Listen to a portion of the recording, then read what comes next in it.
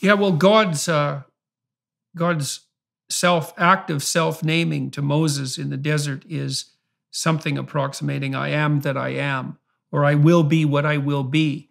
And it's very difficult for me not to see a direct analogy between that and the claim that identity is subjectively defined. I am that I am. And that's something like the attribution of omniscience and omnipresence and omnipotence to the subjective self. And it's even worse than that in some sense, because the subjective self there that's being elevated, which is something like what I feel I am, seems to me to be technically indistinguishable from whim.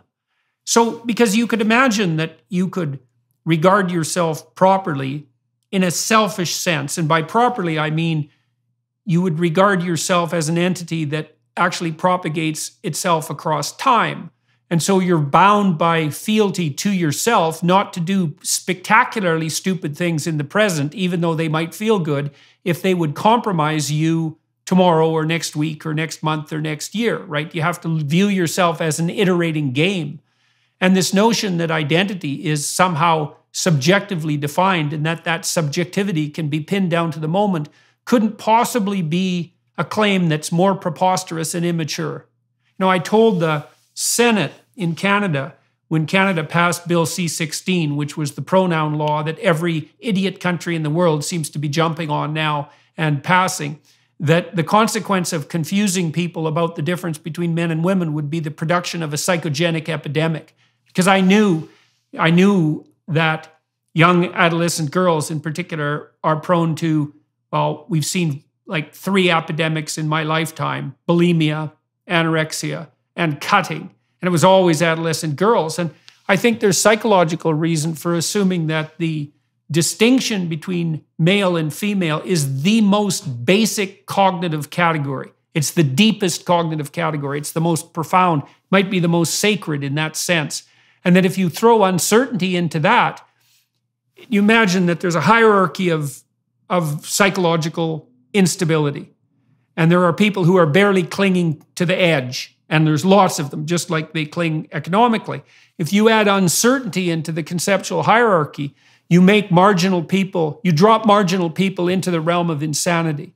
And so I felt that for every one trans child that we hypothetically saved, we'd probably doom 1,000.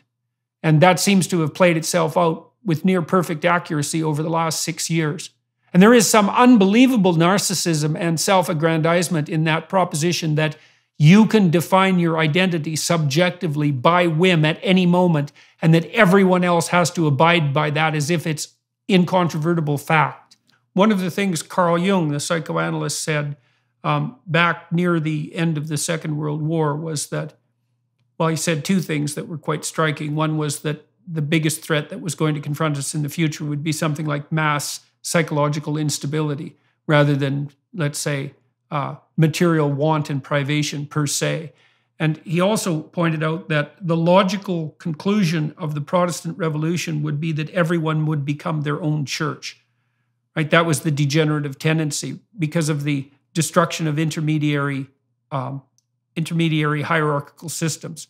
One of the things conservatives can offer, and I think this works out well on the front of sanity itself, a front of bolstering sanity, is there is a concept among humanistic psychologists in particular that the atomized self is the center of the world and that self-actualization is the essence of sanity. But there's a more sophisticated version of that, I would say, stemming mostly from Piagetian thought, that there isn't any difference between sanity and proper nesting inside a hierarchical community. So you can imagine that, well, if your marriage is really unhappy, you're not going to be very sane.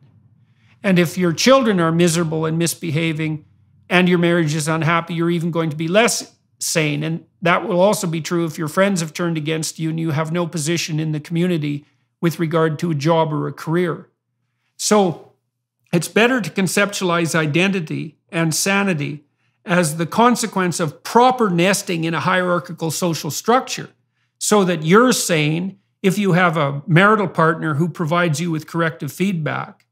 The 2 of you have a good marriage and are sane if you are together jointly, back to back, in relationship to your children, who are then stabilized because of your stability.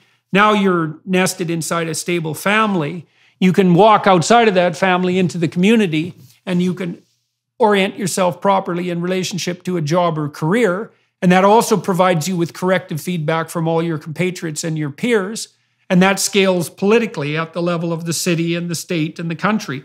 And so sanity and identity then becomes the entire hierarchy of hierarchical relationships. And that's another thing that conservatives can offer as a vision, as an antidote to this atomized liberalism that results in the final analysis in self-aggrandizement to the point of claiming divine attributes. That's how it looks to me, anyways.